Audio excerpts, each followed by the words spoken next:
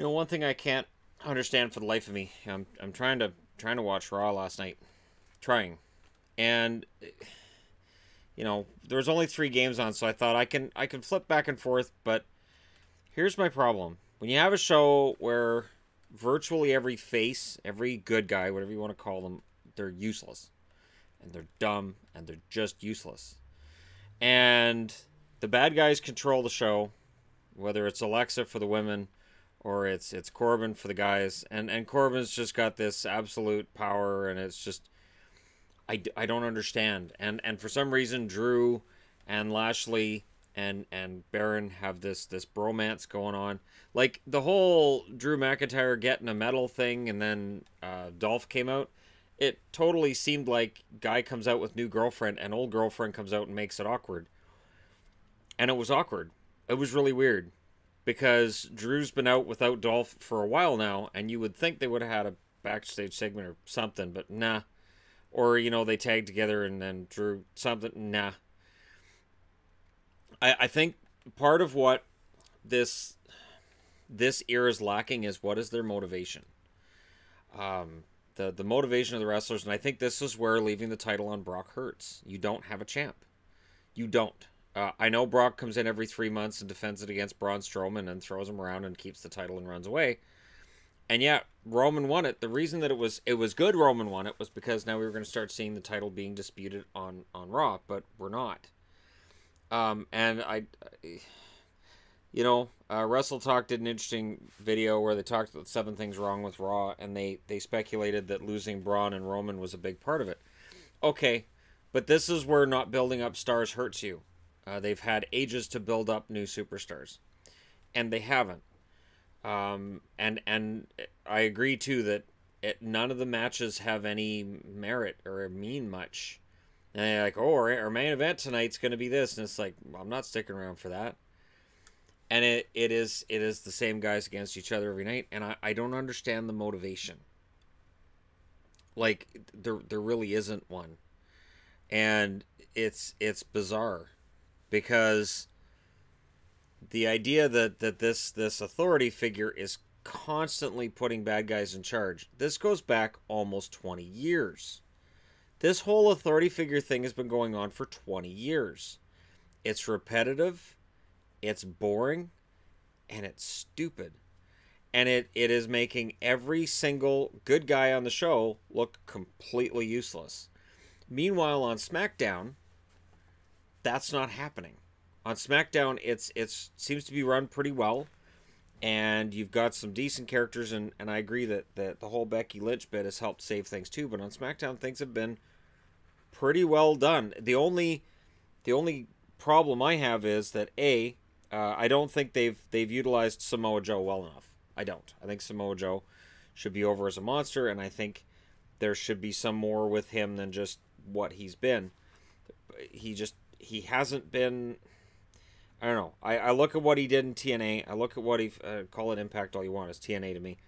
I look at what he did in TNA. I look at what he did in NXT. And then I look at him in SmackDown, and he's just kind of, meh. I don't get it. And it's not him. It's the booking. So, you look over on Raw. If they were smart, they would hotshot the belt onto Elias. Absolutely. And this used to happen, and when people say, oh, you don't want to just hotshot the belt like that, they used to do it all the time. This was just sort of a staple. What WWE has become is kind of what WCW was towards the end. They're pushing storylines that don't make sense. There's too many wrestlers involved in these storylines. There's just alliances broken and renewed for no reason. And the women's division is probably the best part of the show, and yet they don't seem to know how to book it either. It took, even on SmackDown, I've talked about SmackDown's better, it took them how many months to realize Asuka, probably the most over women's wrestler, we should give her another title shot. Took them ages. And the crowd's been trying to tell them, and that's the funny thing too. People talk about the Attitude Era. The Attitude Era is the most overrated era of wrestling there is. Absolutely. But you can take those realistic characters from the Attitude Era, where it was Stone Cold, The Rock, whatever it was, where you take a version of yourself and you amp it up. And then you look at the way that characters were built up before that era.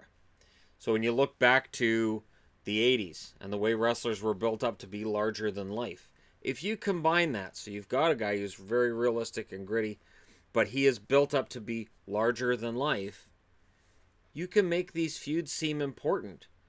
We should get goosebumps sometimes, once in a while, every now and then when we see two guys in the ring together. We go, oh, these guys have never been in the ring together. The way that it's booked now with 3 hours of Raw and 2 hours of SmackDown, that just never happens.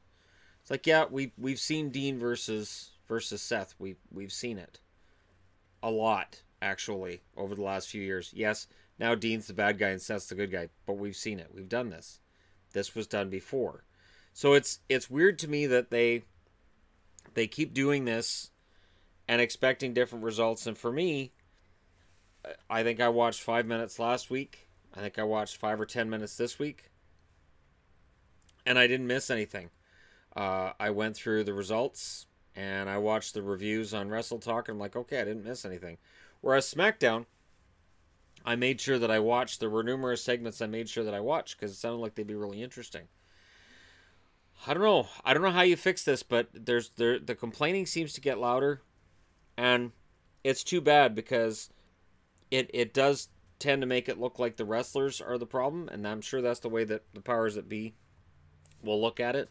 They'll say, oh, the ratings were down, so these wrestlers aren't engaging, so we have to switch them out of the main event and put these guys in instead. Or they'll just throw their hands in the air and go, well, it's because we don't have Roman and we never replaced Cena. I'm bewildered because there's all kinds of talent. There's this guy, Finn Balor. He's pretty good. He's tiny, but he's pretty good. And I think the fact that he's smaller is why he doesn't get pushed. You would think they would learn from the mistakes of WCW. Look at the guys who came over to WWE towards the end of WCW's run. They were smaller guys. They were cruiserweights. And WWE said, you know what? We're not going to make that your ceiling. That cruiserweight ceiling doesn't exist here. You can fight anybody. And we saw matchups that were just amazing. Big guys versus little guys. Now, you got 205 Live. And you take some of your best talent and you stick it on a show that nobody watches. And nobody will. Buddy Murphy is amazing. And yet, buried on 205 Live. Drew Gulak, kind of sort of amazing. Buried on 205 Live. I could go on. There are a lot of guys who are just buried on the little guy show because they're little. And I really think that holds back the rest of the product. Because again, when the show becomes obsessed with the really big guys, the product suffers, the matches aren't as good, and for God's sake, can we ditch the wrestling hold, like the rest holds every 10 seconds? I get it. They don't want to see guys get burned out, and they don't want to see all these moves that are dangerous. But holy crap, the rest holds are just awful. And people who watch Raw, you know what I'm talking about. Match is just starting. Yeah, this is going to be great. And then headlock. You're like, oh, why is it a headlock? Oh, good, it's a test of strength. Oh, wait, no, they don't really do those anymore either. Can they not have a guy show that he's stronger than somebody else? Anyways, it just feels like the matches are all plotted out exactly the same. Okay, now everybody just sit around the ring, wait for 5 or 10 minutes, and then hit your finisher. And that's it. And over on 205 Live or on NXT, the matches feel frenetic, they feel unpredictable, and they feel great. Which is why I'm terrified of NXT wrestlers being called up. Although, I'd also like to point out the NXT curse isn't really a thing. Take a look at the guys who are champs on both brands. Take a look at the power figures on both brands. A lot of them have NXT roots. Because so many wrestlers now that are in the company are from NXT, it's easy to look at the ones that haven't moved up the card and say, oh, it's the NXT curse.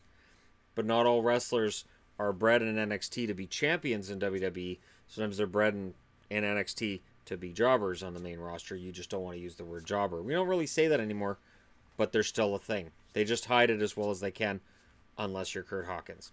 Let me know what you guys think in the comments section below. As always, yeah, I'm wearing wrestling gear. Or hockey gear, not the wrestling stuff I normally wear for this.